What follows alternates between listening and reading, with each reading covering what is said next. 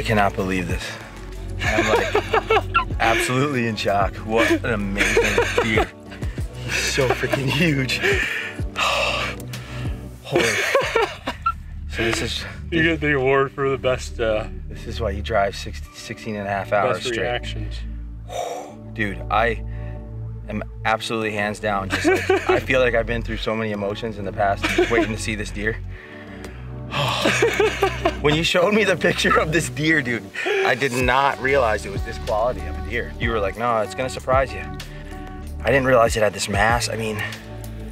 Yeah, so kind of backtracking a little bit, this farm bought it last year, and it was pretty much wide open hardwoods, and we went in and kind of made a plan for the logging. There's a big flat in there, and it's got a V, and it kind of comes to a point in there, and I marked that south-facing hillside super hard, and it borderline clear cut a little section.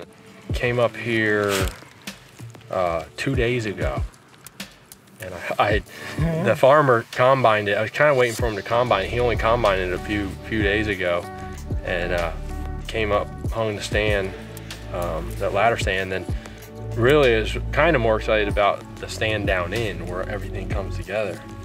When I took the Ranger down in, I knew there was gonna be a ton of deer in there, so I just drove the Ranger right into where I hung the stand down in there that I thought you were gonna sit in this week. And there was deer running. I mean, it was just a different place, has like that low growth vibe and like just deer running everywhere. And I was super excited to see what you were gonna, the chaos that would have ensued down that bottom this week with this weather, but I guess we won't know. We got Dave Kirchhoff coming. There's another big deer. We're gonna put him in there.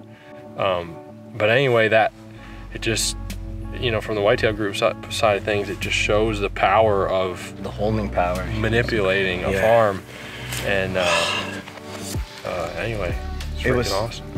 It was an unbelievable hunt. I mean, I had a 140 right below my stand that I passed. I saw this deer at 5:30. He came out early, and I had so many waves of emotions. I saw this deer so many times in that hour that I was like, oh my God.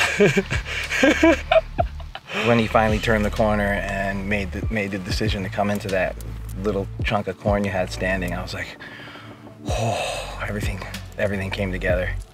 Dude, I cannot even believe I'm behind a buck of this caliber. I mean, it is a long time coming. Dream come true. Dream come true. So like, when I was like just a fresh pup out of high school, or maybe in high school, I used to go watch his gigs, and I started playing music about that time and started gigging all the same places. And it's funny, he took the fishing path, and I came out to Illinois to guide, and then he was coming out to hunt when we were out in Illinois guiding. We were playing music out here, and I was thinking about this. All this stuff you're talking about, I've been thinking about. It's like kind of come together full circle this year, and it seems like we're both mature, and we've put a good adult, you know, good 10, 15 years of adulthood on, and to see how amazing what you have done out here in Illinois, and see how amazing the whitetail group is, and what you're doing, it blows my mind. I mean, this is